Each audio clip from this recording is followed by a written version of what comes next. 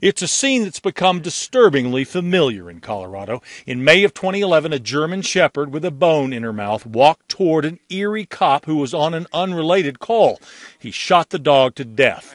Brittany Moore still has the shot burned into her memory. It's an awful experience. It's the fact that Ava was shot, but it's the after effect. It's my 3 daughters. You know, I'm doing this for my 3 daughters. Moore's now part of this task force, experts from several fields formulating the new training regimen required under Colorado's dog protection law, passed just a few months ago. The first law of its kind in the United States, and we're actually leading the country on this issue, and we anticipate that other police departments from around the country are going to be able to take advantage of this training as well. Moore's daughters witnessed the killing of their beloved dog, Ava. The kindest dog ever. The violence captured on a neighbor's cell phone. One of more than 40 law enforcement pet killings in the last 5 years.